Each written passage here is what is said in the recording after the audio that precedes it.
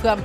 But gamers, with that being said, game number 1, Dill and Deltaforce starting off on small battlefield. All right, and I feel like as far as any neutral stages go, this is, again, it's a stage that's favoring both to the characters. A lot of room for those boxing opportunities. You're going to expect a lot of nairs from both of these characters just to stay as get-off-me tool. And then the heavy conversions off of. The platforms are positioned so well for converting any type of mid-stage scuffle to favorable ledge control. But this is exactly what I mean about this disadvantage. What a neutral, but that does not matter. You're able to get that down and off. Link does not have the fastest up B when it comes to vertical height in the game. You just give ample time to set that kind of thing up, and when you have to go to ledge against Rob, the thing is this, you can go for a lot of cheating reverse up Bs back onto the stage, but you can get on Link's blind spot. Because Rob spikes with down air that is on his head, he doesn't have a hitbox above his head. Right. I also like how vertically Dill is opting to take this matchup, because where Link technically has the tools to cover that space in up air, it's not that fast, and stand alone, it's not that exciting of a move. A lot of Link's value comes from his lateral control. Dill extremely aware of that, and the way that she's positioning herself allows her to find these reversals and find earlier stocks too, bringing herself to a 3-1 lead. The DI on that up air, not the best as well. Deltaforce is just trying to get something going here, gets the hitbox extension on that up air, which is already so ridiculously active. Foiled is able to take that stock off Dill, shaking her head. She's like, oh, I can't believe you took a single stock off me. But okay, now going to be stuck at the ledge here, drop down, double jump, gyro, good stuff. That's the opening to make it back on. And, oh wow. It's that lateral play like I was warning you.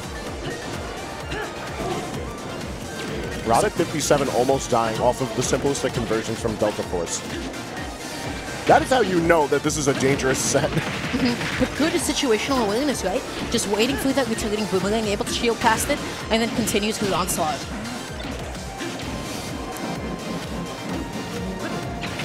There we go. Use the nair defensively. I think a great option from Deltaforce because Rob has so much opportunity to just do stuff. He didn't want the gyro.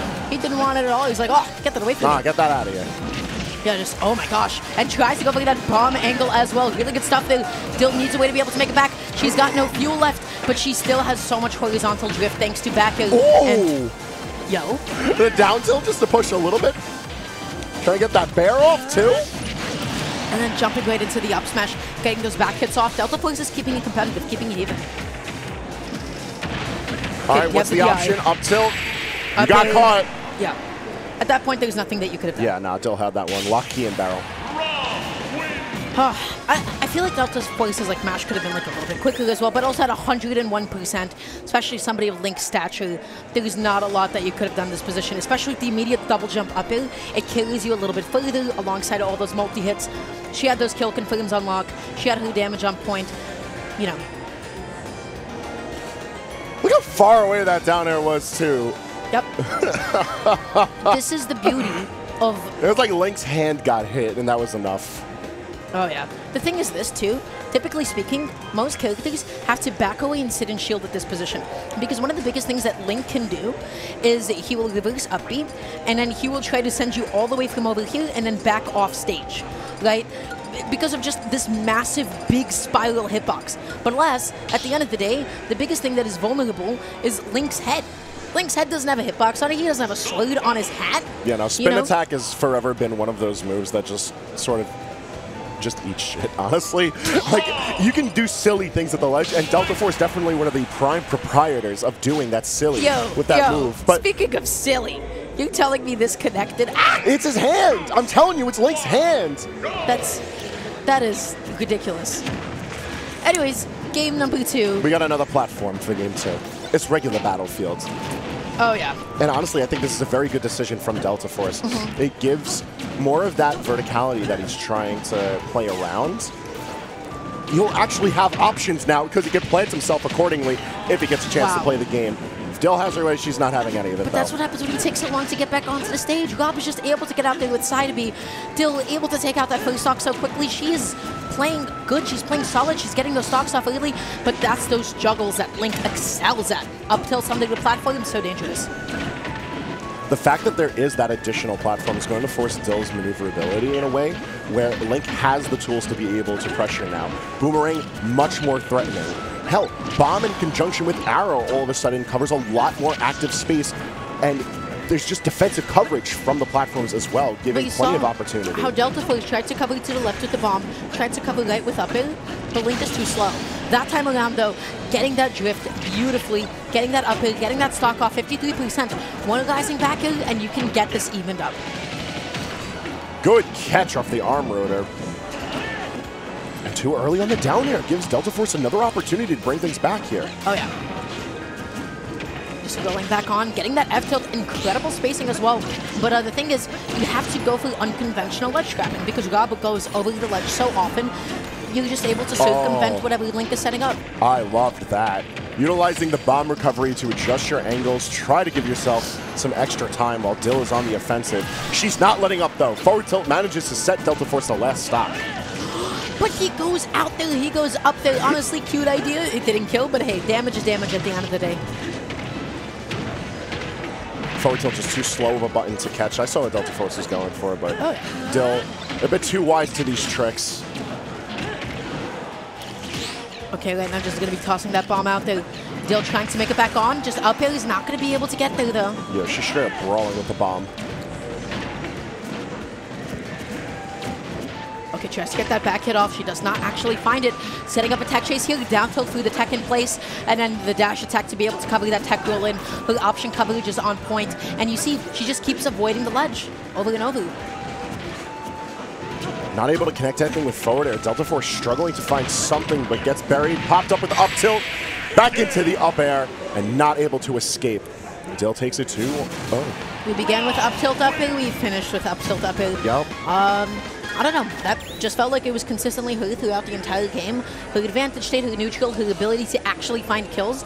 And then also the biggest thing that is she invalidated Link's biggest win condition, which is ledge trapping.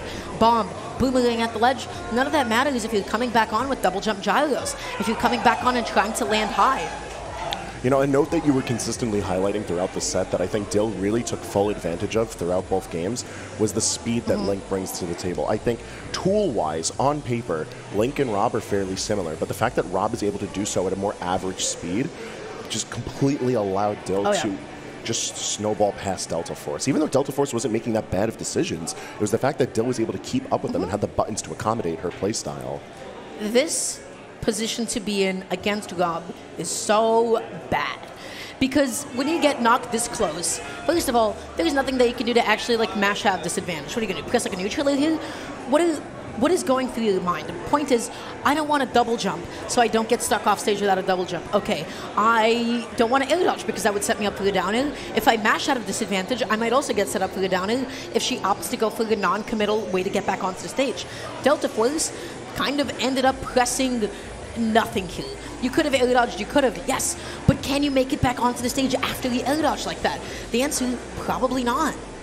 No, it's such a tough situation to be in because you have to consider the fact that Rob can position itself to be wherever at any point and not be bereft of resources so long as you have the decision to like maintain your fuel. Fuel, a very forgiving resource in the grand scheme of things, and you don't really need gyro to cover that space. Rob has larger buttons that allow you to accommodate that kind of movement. And Deltaforce didn't really get to move around that swiftly. Saw a little bit of the bomb play, which was nice while it was there, but it was few and far between. Yeah, and with that being said, before we do jump into the next set, everybody, quick little reminder, if you are in New York, if you are in Tri-State, go to Xenozero 154. That's right, I got it this time, baby. Xenozero, no, wait, what is it? What was it? 44. So let me give you a little tip. When you see the L, the X before the L means it's the 10 before 50, which I'm hoping they've taught you basic math so far. That's 40. Likewise, the I before the V, that's 1 minus 5, which, again, I'm hoping they've taught you the basic math for that is 4. And 40 plus 4 is what, Dara? 44. This is on the speaker? You telling me a whole audience? Live and direct, kid. You telling me the whole damn venue just heard me not know about Roman numerals? I'll teach you another time, don't worry. I hate it here. I hate it. I think I actually hate it here. MSI, fall deals, save money, buy laptops. Dick. Anyways, I didn't know this was broadcast on the speakers. I'm sweating. My face got flushed. Skill issue. I was flushed. Skill issue? Yeah. Okay. Know how to count numbers next time. Next set, Sho and Suarez gonna be going at it. All right, so Sho. You know Sho? Fantastic Meta Knight. Phenomenal Meta Knight. I believe he moved here from California a couple of months ago, if I'm not mistaken. All right, Cali breeds those good when it comes to the Meta Knight players. That's right. So many talented Meta Knights from the West Coast. Bringing one in, we imported one? That's a good way to learn a matchup. Absolutely. But I have a question. Does Meta Knight do anything